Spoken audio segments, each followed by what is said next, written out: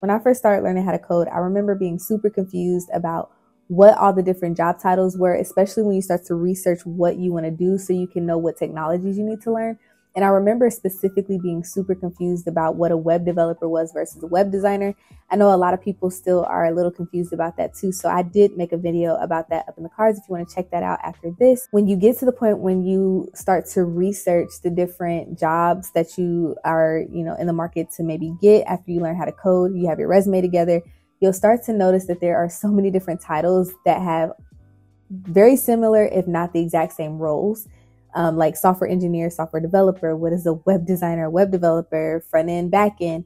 So today I wanted to talk to you guys about what I do as a full-time web developer, specifically front end web developer, working for a creative agency here in my city. So if you're interested to know more about what a web developer might do, specifically front end, keep watching. So today I'm going to specifically talk about my personal experiences, what I actually do personally, because I realized that web developers can do different things and have different responsibilities depending on like what kind of environment you work in, whether it is a tech startup, a super fast creative agency like me, or a big tech company like Google.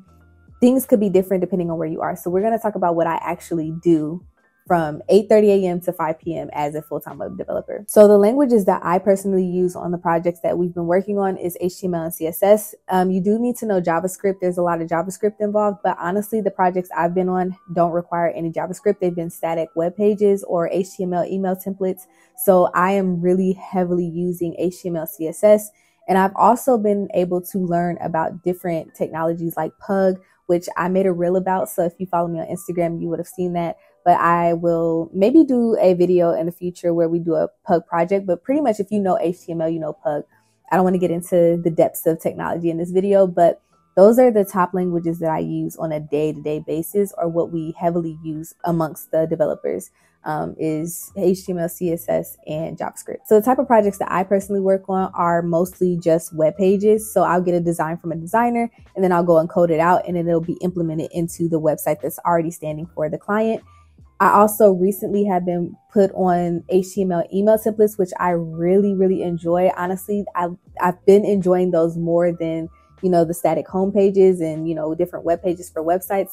But I am still very interested in learning more about JavaScript so I can get into Three.js and all that kind of stuff so that I can build like really cool websites that I always talk to you guys about with, 3D modeling and animation and things like that. But for now, that's typically what I work on, are web pages and HTML email templates. Now with both of those type of projects, like I said, I've only had to use HTML and CSS, but of course there have been different projects that the other developer has worked on where JavaScript is implemented. So JavaScript, Python, those are two other languages that are definitely heavily used by the other engineers and the other developer. So now I want to talk about what I typically do on a day-to-day basis as far as like what I do when I first come in to when I leave. So I get to work around 8:30 a.m. and the first 30 minutes is just me literally getting out my computer, my planner, anything, my iPad, and setting out my desk and just coming in and not having to, come in in a rush and trying to hurry up and get everything set up. You have that first 30 minutes to come in and work on things or to set up things. I kind of check my calendar to see what's on my calendar and just make sure that everything is flowing and that I wrote everything down in my planner on my iPad. And so that I don't miss anything, because things happen fast, things get scheduled in the middle of the day. So I just like to take account for what is here now so that I can make sure everything is written out and I know that I don't miss anything. At 9 a.m. every single morning, we have a stand-up meeting within our team. So I'm on what's called the digital team. And this is, just engineers and designers that are on my team, and of course, producers and project managers. But we always have a meeting, and what we do in these meetings is just talk about what we did the day before, what we're working on that day, and if we have any blockers. Do we have anything that we need help with, that we're stuck on, that we need to talk through with someone else on the team, so that we make sure that we're on a good pace. Mondays, usually we will have a all company meeting, like an all call meeting, where everybody in the company will meet for like 10 minutes, just so that everybody in the company can hear about what each department is kind of working on, and maybe even see like where we can fit in once, in the different teams to help other teams.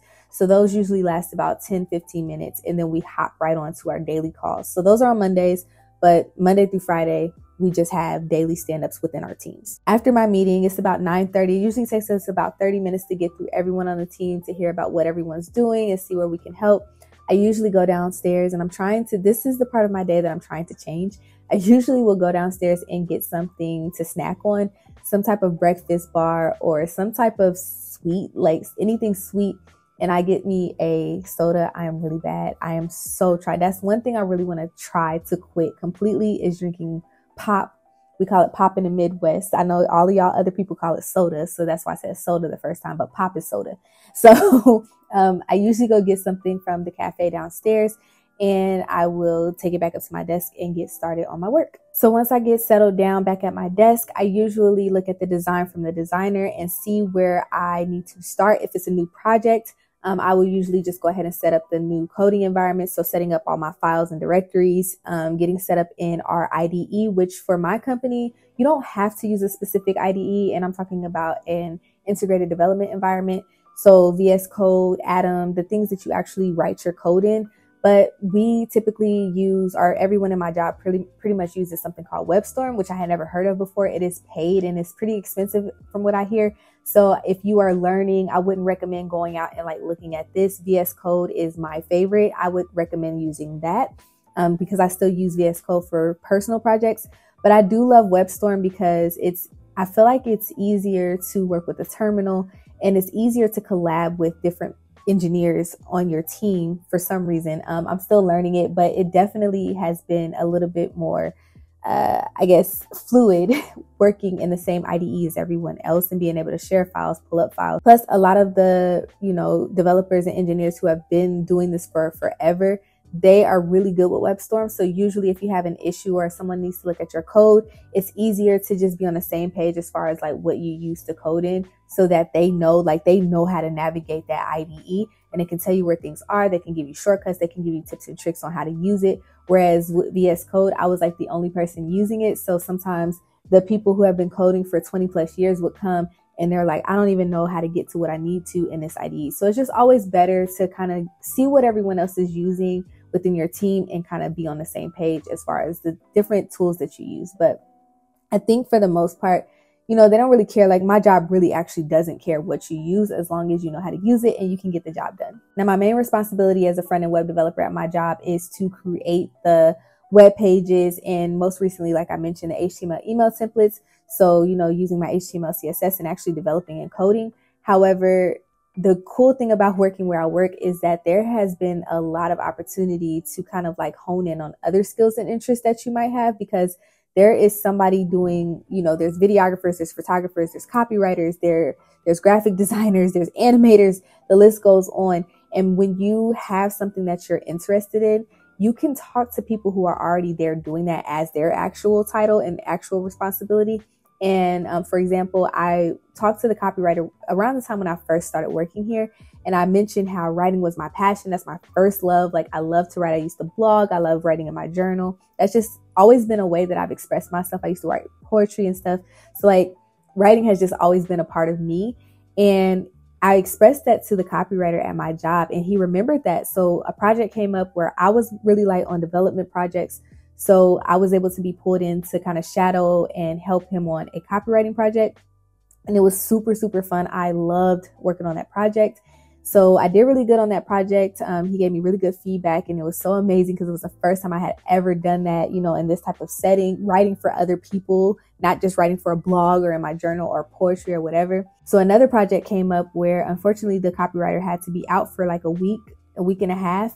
And, the work doesn't stop just because we can't be at work. So I was able to be pulled in on that project and see the project from start to finish and really help. I got to interview different clients. It was such an amazing experience, and I'm so grateful. So things like that are cool about where I work too, is that sometimes I might not just only be working on web development. I can actually get pulled into writing now because I've expressed that. So make sure if you are in an environment where you work for a company that does a lot of other things, if you have interest, try to find ways to voice that, because you'd be surprised on where you can help and what you can do and how versatile they can look at you as, to pull you in on different things outside of what you were actually hired for. So I'm usually working from 9 a.m. to 12 p.m. and then 12 p.m. is when I go to lunch.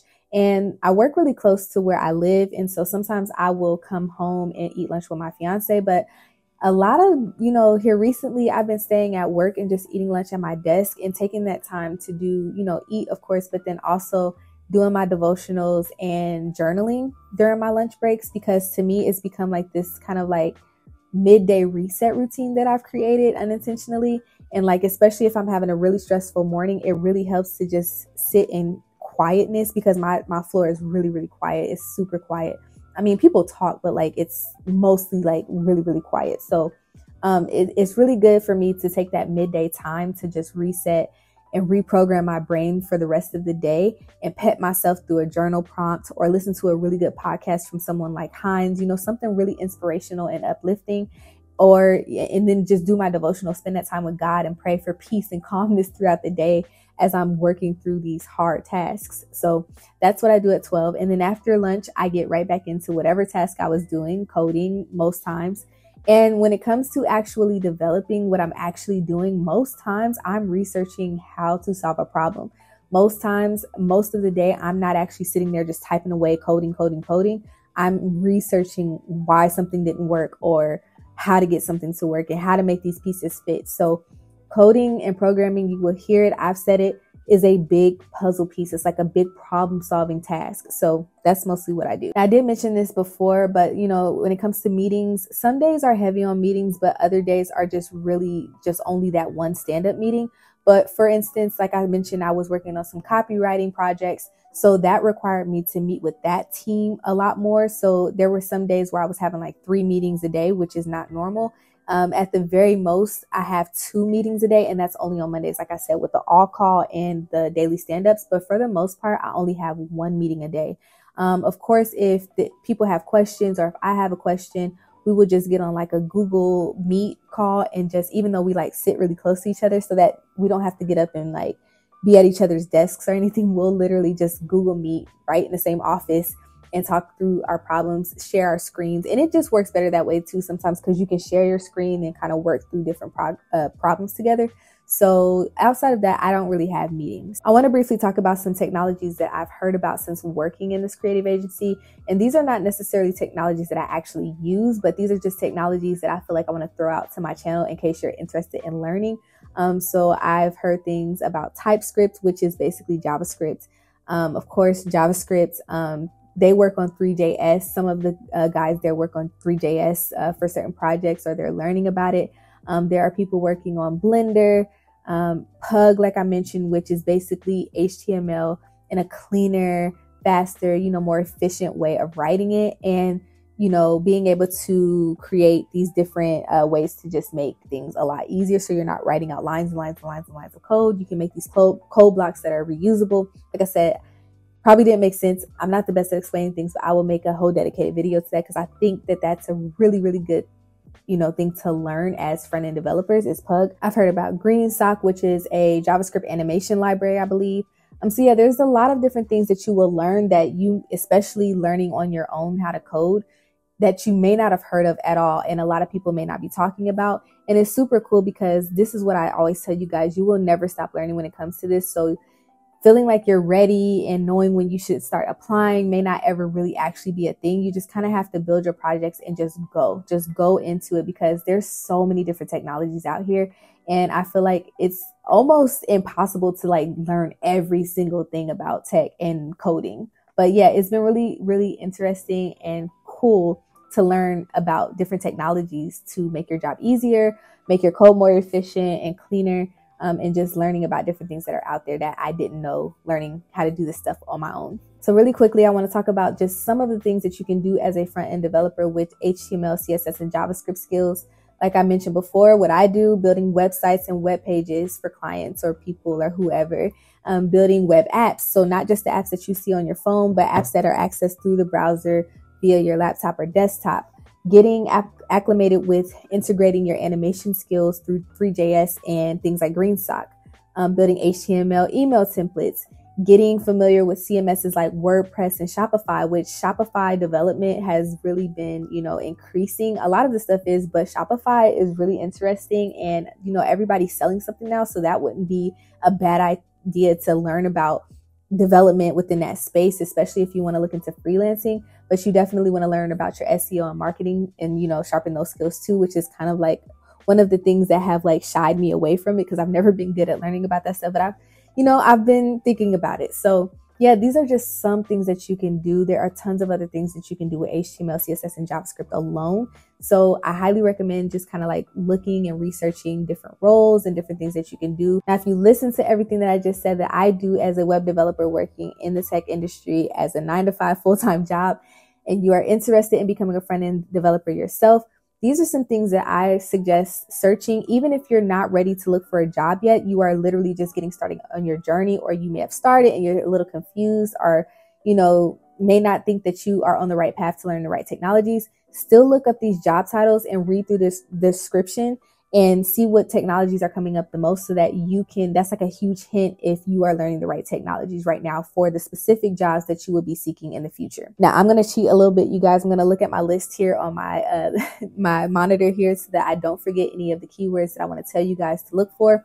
So here are some of the job titles that you might see that are related to being a front-end developer: web developer, software developer, front-end web developer, or front-end web dev, junior web dev or junior web developer, WordPress developer, Shopify developer, UX UI work, and there's a ton more. Just read through those, see what kind of technologies they're using, and you'd be surprised how how all these different companies name their roles different things, but they're the same jobs. Hopefully this video was helpful, and hopefully you gained value from it. I really hope that it gave you a little bit more insight as to what someone might do as a web developer doing this full time. I don't know if I mentioned, but I do get off around 5, so I usually work 8:30 a.m. to 5 p.m. And like I said, hopefully this gave you more insight and you took something away from it. If you did, let me know in the comments. Did this help you out when it comes to looking for different job titles and having a clearer view on what a front-end developer might do compared to a back-end? I can do a back-end video, even though I'm not a back-end developer. I kind of know what they do because I work with them. I can do a whole video kind of so you can compare and contrast which one might be right for you.